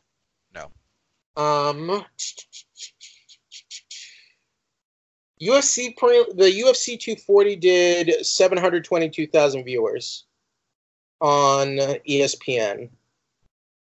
Oh, ESPN Plus? No, these were on regular ESPN for UFC 240. Oh, the prelims, excuse me. Prelims. I misheard you. Peak was 883,000 for Arajo versus Davis. UFC 237. So normally, I think I'm reading. Normally they do higher, but they did 819,000 for UFC 230. I don't know if these are good or really bad for ESPN, but whatever. So these are the numbers that came out in the last week. ABC passes rule alteration to definition of grounded fighter. This seems interesting. Oh, hang on. Which one? This, the American Boxing Commission? Yeah, the committee I know. unanimously passed an alteration of its rule on the definition of a grounded fighter, according to a report by ESPN that was later confirmed by the ABC. Under the new language, a fighter is considered grounded if they have anything more than just the soles of their feet on the mat. Thus, a fighter who has a fist or palm on the ground will be considered grounded and cannot be attacked. I don't really know if I like this, Robert. That's the old rule. Again, some of this is only a fighter's fingers be touching the mat, that will not be grounded. It still seems kind of vague, if you ask me. It is, and the fact that we can't get on board with, and I mean, the ABC doesn't actually have any authority either. And I remember a fight before this, we had the updated rules, but we didn't have instant replay or something. Vegas, I believe, operates that way. I mean, I don't like this. It should be one set of rules everywhere, is what it should be. That would be nice. We shouldn't have different rules for different states, different countries, for the same organization. I'm sorry. It needs to be one unified set of rules. I mean, to call this even the unified rules is a bit of a misnomer, is it not? Entirely. So, yeah, that bothers me. Were there any major fight announcements? Let me see. I don't think we had anything major. Billy Robertson versus Macy Barber at UFC Boston. Yeah, I don't recall any really major fight announcements. Marina Moroz is out of the fight with Poliano Botelho at UFC 241. So thankfully, Cormier versus Miocic is still intact for right now. Oh, here we go. Okay. Not confirmed, but Derrick Lewis versus Blagoy Ivanov in the works for UFC 244. This is from MMA Fighting. Yeah, I remember seeing that they were looking to go that way with that. I feel like Lewis is kind of peaked, but, you know, he'll still get fights and whatnot. He's popular. Yeah, I mean, he's an engaging character, if nothing else, and it's heavyweight. I mean, apparently he made out. He even in a losing effort against Cormier, everything it sounded like he made out very well for that fight. So unless he's blowing his money on just like expensive cars, like he should be living fairly comfortably now. Like he got like a Popeyes sponsorship and like free Popeyes for life. So at the very least, he can feed his entire family on Popeyes for an indeterminate. Depending on the definition of free for life, because there's usually caps on that. Well, but like free for life constitutes one free meal a day, right? Kind of thing. I don't think there's been any major fight announcements over the last little bit. I mean, as far as it is, it's a decent heavyweight contest. I mean, it'll probably suck, but it's heavyweight, you know. I enjoy Lewis as a fighter. He's a fun character, and his fights, I think he's only had like 2 that really sucked. But I like that Lewis will make these just bizarre come from behind performances in the last round. He has a habit of doing. Yeah, he does tend to. He's pulled out a few of those in the past. Melissa Gatto failed a drug test for a diuretic. So who does Amanda Nunes fight next now that it looks like the Cyborg rematch is not happening? Oh.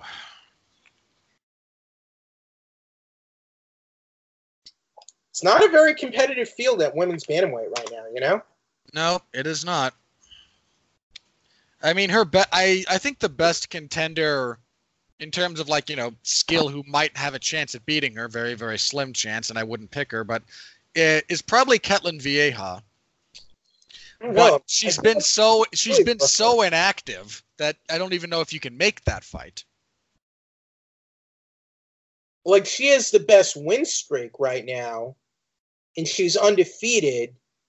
I feel like she would have to win like at least one more, and then. I mean, her last fight was what, the Sarah McMahon fight? I think it was Kat Zingano. Okay, even longer then. Yeah, and that was last year. Yeah, she's been out for a while. And I mean, Holly, like I like Holly, but she's 37. You cannot do that immediately. I mean, they already fought. Like, they just fought. You can't. There's no reason for an immediate rematch. What if Vieja were to fight Holly? That makes sense. I mean, I wouldn't be against that, but I mean, realistically, how many fights do you think Holly Holm even has left for her career? As far as in the UFC, I don't know. It's hard for me to foresee that, but it doesn't seem. I can't really see her having any fights left, just overall. I'd have a really hard time seeing the UFC keeping her around for another. If she's around in 2 years, I'll be shocked. Let's see now. What's going on with Juliana Pena? She won her comeback fight recently, but Pena won in July. Maybe Pena can fight Vieja. You know? Yeah, that might be an option. Yeah, there's a few options there. I mean, if she is going to fight at featherweight, there's not a lot. It's kind of slim pickings at bantamweight right now. I mean, at all of them. Like, the only genuinely robust women's division right now is strawweight. Yeah. All the others are. Bantamweight's in a really awkward spot. Flyweight at least has the excuse that it's relatively new. Featherweight has nobody. There's just no rankings in for featherweight. Nope. Oh my God! Like, can we just fold the division already? Come on. I would. I mean, look, we had it for a bit. If it comes back, if They you know, in had a it, few and they years, had it because of Cyborg. yeah, You had to appease Cyborg, basically. look, you had it because you had a novelty act in Cyborg, and you wanted to make the most of that. Fair enough. If you don't have that anymore and there's not actually a division there, fold it. You know, if you get to a point where there's enough talented bodies to supply a division, then you can reintroduce it. Yeah. Like there's nothing that Isn't says that what happened with lightweight, even though I don't think it was called lightweight at first. Yeah, the UFC because they basically folded it after Gomi and BJ Penn, I think, fought to a draw. Excuse me, not Gomi. Crap. Was it Penn versus Pulver? Was it Pulver? No. Because Pulver left the UFC, I think, after he beat Penn. Okay. I believe it was the rematch between BJ Penn and Kyle Uno that went to a draw. Because that was supposed to crown a new champion. Yeah, Gomi hadn't fought in the UFC by that point. Yeah. Again, my mistake. It wasn't Gomi. BJ Penn did beat Gomi, though. They fought once, and he choked him out. Right. No, it was Uno, and they were supposed to fight. That was going to be for the belt, and they were just crowning a new champion, and they fought to a draw, and the UFC said, screw it, and then waited like 3 years, and then waited, 3 or 4 years, and then brought it back. I think it's time to say screw it right now. Yeah, I don't think there's enough interest. I don't think there's enough talent. I don't think there's enough bodies. Now, hypothetically, let's say like Bellator were to go under next week, and UFC wanted to acquire that whole featherweight division. Then you could maybe make that work, or at least try it for another year or so. You might have it. You would at that point. You would have enough. That's a hypothetical scenario, though.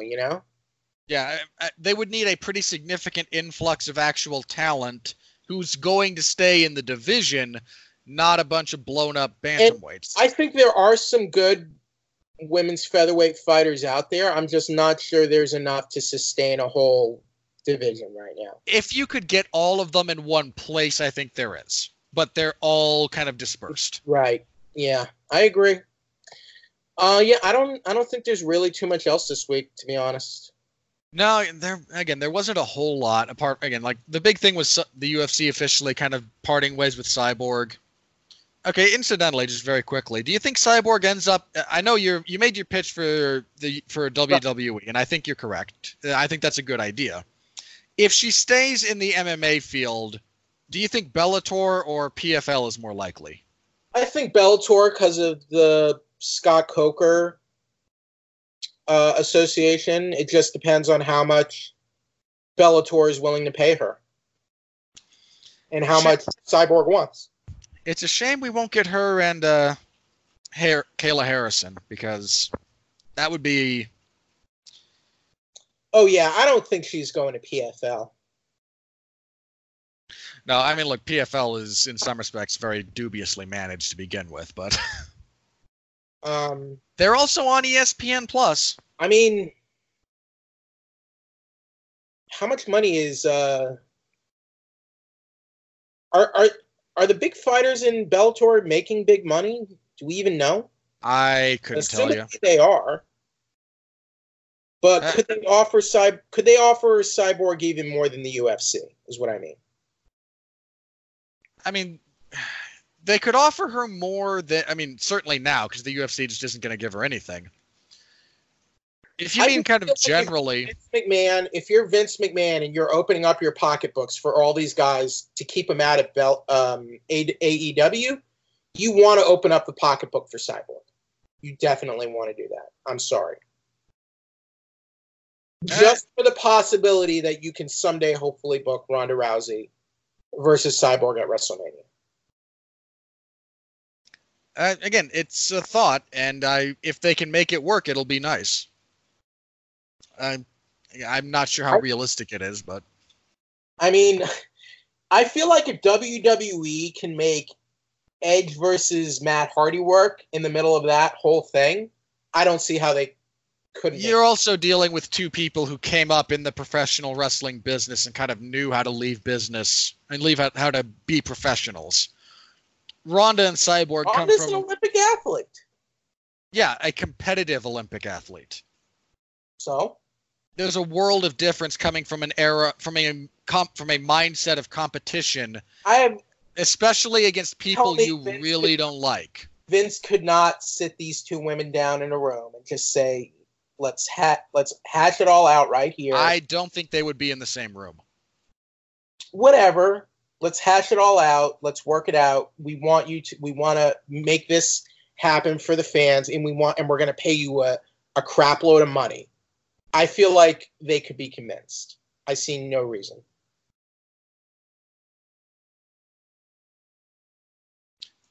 No, Edge and Matt Hardy came up in the business, Robert, but this is still a business that's one of the most dubious businesses in the history of the world, where guys are constantly backstabbing each other and manipulating one another. So, I mean, yeah. Sure, but they also...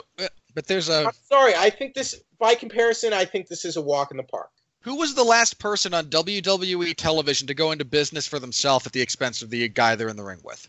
I think probably Kevin Owens and Sami Zayn. When did they do that? There was a thing. When did they stop working and start fighting each other?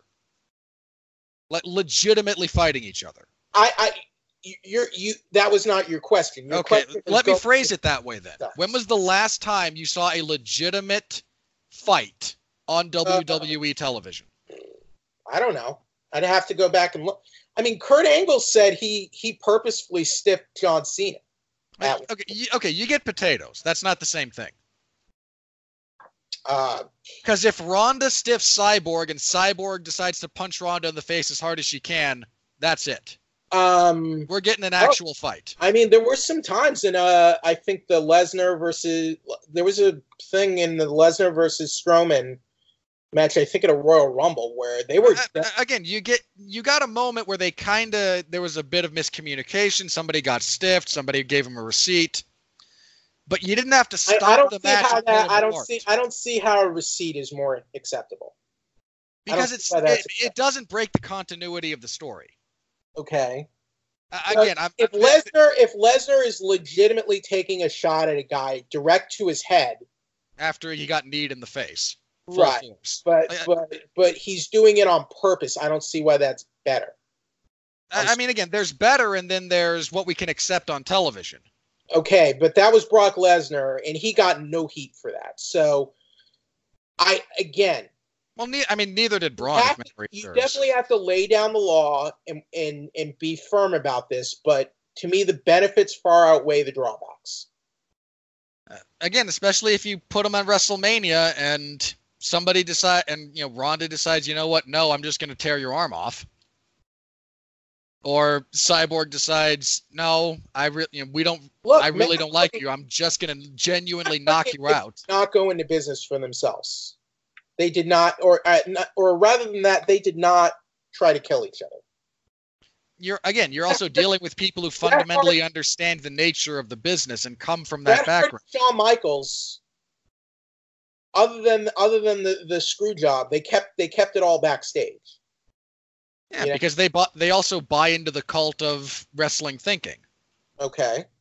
I don't think Ronda or Cyborg do. I don't see how they could not be instructed. I'm sorry. With that much money on the line, I feel like they could do it. And look, I would have no problem doing that, but I'm also not the type of person who's competitive enough. Iron Sheik was an Olympic wrestler. And he admitted that Vern Gagne bribed him to try and break Hogan's leg and leave Madison Square Garden with the WWE Championship. Yeah, and he didn't. He didn't. And he came up from a competitive combat background, Olympic wrestler, a legitimate amateur wrestler. Yeah. So I don't see how, if the Iron Sheik can do that. The Iron Sheik also didn't dislike Hogan. I mean, do you know that for certain? How do you know? Because if he really disliked him and he was offered a legitimate amount of money, he'd have done it. He was offered $100,000. Yeah, and we'll come down here. We'll take care of you. We're going to take care of you for life. We're going to give you whatever you want. Well, and if Gagne A hadn't already burned the Iron Sheik a couple of times, and B, if he really disliked Hogan. How do you know he didn't really dislike Hogan at that time? He could have. It's possible, but again, I doubt it. But he didn't do it because Vince McMahon gave him his big break in New York. And I think Iron Sheik was smart enough to realize that the bigger money for his career was staying there at that time than going along with Vern Gagne in a sinking ship, for that matter. Yeah. So yeah, I feel like if it's about money, it's about freaking mansion land. I would work with my worst enemy if it meant a free ticket to mansion land, Robert. I'm sorry. That just means you don't actually have a worst enemy. That just means you don't actually have a worst enemy. Maybe No. I mean, right now it's the ESA because they doxed me and leaked all my private info online. Again, here's my thing about this. When people say I wouldn't wish X on my worst enemy, that just means you don't have a worst enemy, man. Or you're in the. Did you hear about that? The ESA leaked all my private info. Sorry, that sucks. I hope their office is burned to the ground. I mean, I'm not hoping that. I am. But they're definitely not on. I'm definitely not on good terms with them right now for doing that, because I was on that list. They leaked 2,000 media contacts of E3 attendees, and it's all out. It was publicly on their website in a file that was not protected at all. It was not password protected. So now all my private information, nothing financial, no credit cards, but like all my contact and my home address, it's all out there. Like if you search for this document, you can find all my private data, and it's kind of unsettling right now. So I imagine. But if it meant mansion land, I'm going to mansion land. I'm sorry. I find that, that kind of phrase, I wouldn't wish this on my worst enemy, that just means, again, you've either never been in a position to genuinely hate someone, or you're too good a person to do it. Because I know people, the worst things in my life that have happened to me, okay. I know people that I say, I hope you go through this and more. Okay. Look, that's fair, but I just feel like Cyborg and Ronda would be able to be convinced the writing is on the wall. Let's make this happen, and let's make a ton of money. You know? Like, Ronda probably doesn't have to work again a day in her life. Like, she can make enough money for, like, her entire family and, like, future generations not to have to do it. You know what I mean here, right? Come on. The substance of your point is correct, even if I take issue with a few of the details. Whatever. Look, generational wealth in the United States isn't nearly as much of a thing as people think it is. She could start like the Ronda Rousey judo promotion, or that no one would pay attention to. She could start charity organizations. She can do so much. And there's a lot of stuff she could do. I'm saying everyone can be convinced for the right amount of money, and you know that's true. Ted DiBiase was right. I've said it before. Ted DiBiase was right. In a lot, again, there is a lot of truth to that. I also think there's a lot of not. The people tend to either believe that is too applicable or dismiss it too much.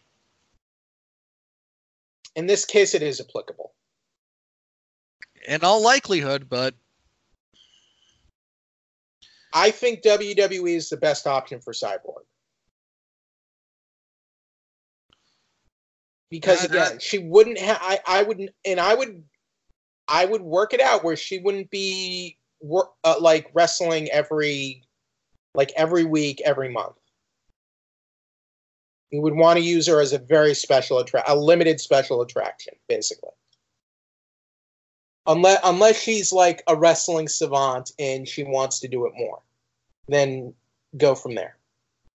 Because we also have to be honest. Ronda took to wrestling very well. I think better than we all expected. In some ways, yes. In some ways, no. All right. I think we can wrap things up for today. Yeah. Again, there's a few things Ronda did much better than I expected her to. There's a few things that just, all right, you really should have. In the ring, I thought she did fantastic. If you lower your expectations enough, she's fine. Okay. Especially considering that she did a few of those towards the end of her run with. Didn't she have a broken hand? Character stuff in the promos, that's not all on her. A lot of that's on WWE's booking of her. Also true. And when they turned her heel, I thought her heel turn worked massively. Look, Ronda's the type of personality that initially you want to cheer, and then the more you're around her, the more you want to boo her. And that worked out very well over the course of that year for her. And then, and what did Becky Lynch do? They turned her into Conor McGregor. Her character is Conor McGregor, basically. She's the woman Conor McGregor. And no one can deny that. Everything she's doing is like, all of her lines and promos are basically the things Conor McGregor does. And it worked out massively for Becky Lynch. It has so far, at least. So, all right. Apart from her boyfriend, because he's that guy. I don't hate Seth Rollins. I think sometimes he just puts his foot in his mouth quite a bit. I think the best description of Seth Rollins I've heard was that he's Edge before he became the rated R superstar. And I think that's about accurate. Interesting point. All right, so anyway, plugs. What do you got going on? Reviews this week.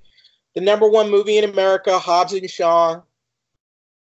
I don't know how you feel about. I thought to me it was. I haven't seen it yet, so it's not. It's totally ridiculous. It's totally freaking ridiculous, but it's a fun. It's in that it's a decent action movie.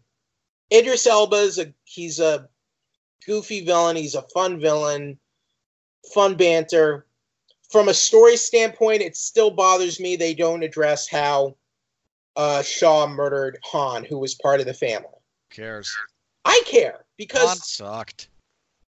I care from a story, from a narrative standpoint. There's no narrative to these movies. All right. Well, to me, there is, and the fact that no one acknowledges this, it bothers me. I'm sorry. So that was my main problem with the film. Outside of, it's totally ridiculous. Roman Reigns, they really overhyped Roman Reigns in this movie. Like much like they do in his professional wrestling career. But Roman Reigns is like, he's overexposed on TV. In this movie, he's barely in it. He does not even have a discernible line unless you count like a big, like loud grunt as a line. Good. Not a big loud grunt as a line. No, but I also would not write lines of dialogue for Roman Reigns. I think the director and filmmakers probably agreed with you why he did not have any spoken lines in this film. Have you watched the Amazon series The Boys yet? Not yet. One of my brothers just finished it. Another one's working their way through it. I need to watch it because I think I'm reviewing it. I would say at least watch the first 2 episodes and see if you want to continue. My review of that is up, so check that out. Check out my podcast interview with Ken Shamrock. I saw that. The UFC Hall of Famer. So that is on our iTunes 411 Wrestling Interviews channel. It's on our YouTube channel, 411 Mania. Check out my exclusive interview with Ken Shamrock. And we have another one lined up this week, Robert. Guess who it is this week? I'm not going to guess. Well, it's a good interview. I enjoyed it with Selena De La Renta from MLW. She's the valet manager. She's a wrestler. She's currently out of action due to a knee injury, but I really enjoyed this interview. She was a good interview. MLW Selena De La Renta. So, and hopefully some more interviews to come out. So I'm very happy about the one with Ken Shamrock. He was very He was very open, talked with us for quite a bit, and he definitely seemed to enjoy the interview as well because he complimented and praised it. So I definitely appreciated that. We had some good stuff about Vince McMahon, Dana White, WWE, UFC. So a little bit of everything in there. So and Ken Shamrock is actually still wrestling. He's wrestling in Australia for, I think, Battle Championship Wrestling. So that was kind of under my radar, but I think he's apparently still doing, it sounded like he's promoting like a bare knuckle fight promotion thing. Yeah, him and everybody else in that case.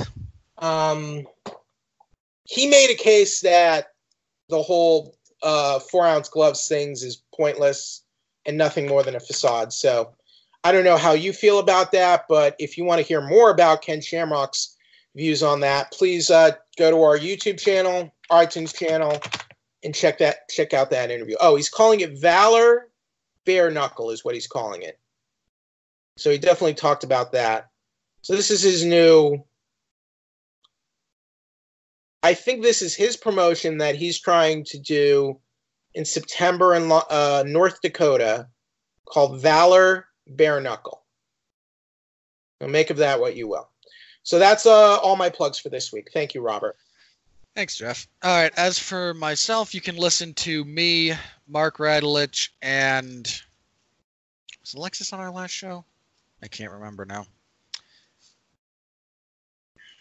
We reviewed... Jeez, what came out last week? Once Upon a Time in Hollywood? Thank you. God, I don't know why I blanked so hard on that. Yeah, myself, Mark Radulich, and yeah, Alexis Hayner reviewed Once Upon a Time in Hollywood. It's not bad, but it's a deeply indulgent film for Tarantino. Very indulgent. Indulgent is almost like an understatement. Yeah. I believe, if I can quote Mark, it's an excuse for Tarantino to jizz all over the camera lens. But that's kind of his thing. Especially without his longtime editor. Would you agree it was too long? I don't know. On the one hand, yes, because it's almost 3 hours. On the other hand, I'm not. I was thinking about it, and I'm not entirely sure what I would cut where. I'll tell you what I would cut. The wife scene with Cliff Booth and his wife. I think the movie's better without that, for example. I'd have to rewatch it if I was really going to go through and go, okay, where am I cutting 20 minutes out of this movie? But we talk about that. I mean, even cutting out 20 minutes, it's still a 2-hour, 20. It's still a long movie. It would still be a long movie, even if you cut out 20 minutes. That's the thing. I genuinely don't think you could cut 40 minutes out of it though. No, without losing a lot of it. I agree, but I think you could definitely cut 20, and that's still a lot of time to cut out of a movie. It is. That's a whole reel, basically. That's just one man's opinion. Also, not the feet. Did you like quality? That's just a Tarantino thing, man. Did you like the feet? Eh. Did you like Dakota Fanning? Who was she? She was the redhead. Oh. Redhead in the Manson cult. Squeaky Fromme, yeah. Clearly didn't leave much of an impression. But I will say I'm not a huge Tarantino fan. I generally like the movie, and I liked DiCaprio and Pitt's performances. Yeah, there's not a lot to actively dislike about the movie. So this week it'll just be Mark and I as we review Hobbs and Shaw, which again I haven't seen yet, but we'll be seeing on Tuesday before the review. And yeah, I'm not looking forward to that. See, I wasn't looking forward to it to begin with, and then I heard Ryan Reynolds is in it at some point, and I just wanted to shoot myself in the head. I can't stand Ryan Reynolds, so there's that. There was Mark and I, as well as Victor. Can't remember that gentleman's last name. My apologies. But three of us got together for alternative boxing commentary or a watch along for the heavyweight fight on Fox last night. Adam Vichorit, excuse me, I'm butchering that guy's last name, and because I can't remember what it is off the top of my head. Karnasky, that's it. I believe it was Karnasky, and Chris Areola. I think it's Chris. So you can listen to that if you're into boxing. Not a great fight, but I guarantee you we're more engaging to listen to than Deontay Wilder on commentary. So there is that. I'll be back here again. We'll be back next week to review UFC on ESPN Plus 14 and preview UFC 241, which is, there's about 4 or 5 good fights on that card. And that's more than I can say about a lot of events recently, so I'll take it. And we'll have a full preview of that. Again, the rematch between Cormier and Miocic is that's a pretty good. I mean, again, the first fight ended rather quickly, but it was a good fight for as long as it lasted, and those two match up in some very interesting ways. So we'll have a full preview of that next week. Until then, thank you all very much for listening. Thank you for subscribing, whatever your methodology of obtaining podcasts is. Thank you for interacting with the product a little bit. Be that a review. However, write a review. Give us a star rating, however much you think we deserve. If you think I deserve 1 star, we deserve 1 star here, give me a star. Just interacting with it a little bit is always helpful. And we'll be back here next week. Until then, stay safe out there, and please continue to be well, be safe, and behave.